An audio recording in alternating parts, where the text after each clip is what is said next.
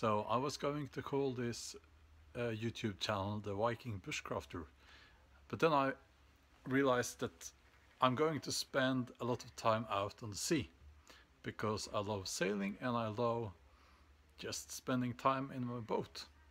And now it's almost the middle of March and I've decided that it's time to start a sailing season. We still have some snow, but I think we'll just call that white morning mist or something like that. You can see some, it's not much snow left now. It will be gone in just a few days, and the weather is really nice, and it's, to me, this is summer. I'm starting the summer season earlier each year. Behind me is my little sailing boat. I do a lot of writing in my boat and I spend a lot of time there. Let's take a look. Yeah, well, so I'm holding my cell phone in my hand now because I don't want to drop it. On that selfie stick it can come loose and I'll drop my cell phone in the sea. So this is my boat. Doesn't look like much right now, but I will tidy up everything and I'll show you that it's really cozy. It's really cozy in my boat.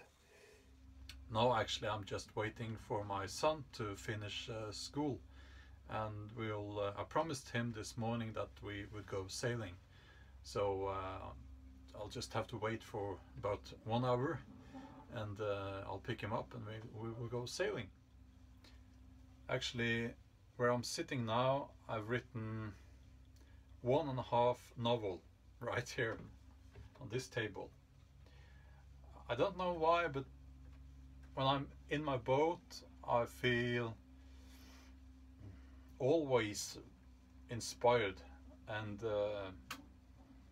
I feel disconnected from the world, whatever is going on in my life, and if I have some kind of difficulty, a problem of some kind, those problems always seem smaller when I'm here in my boat.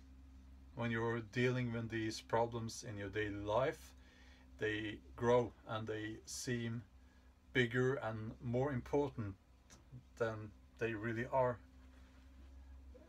But when you disconnect from your daily life, you kind of connect with nature, you connect with the sea.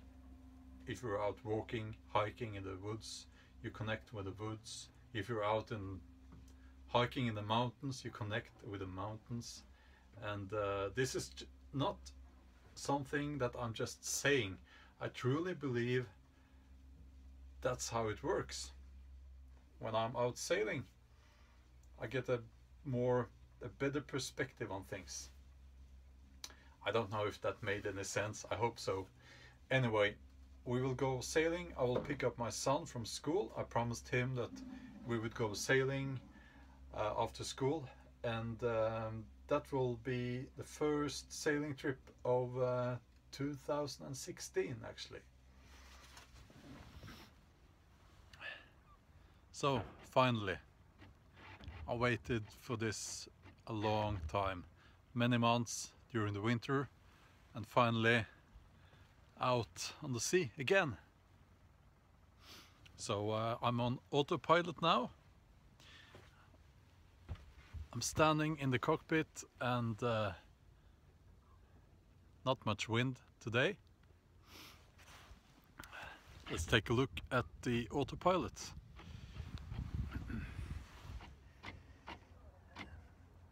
Actually, the autopilot is always on, and I prefer to do other things when I'm out sailing. So I love my little autopilot.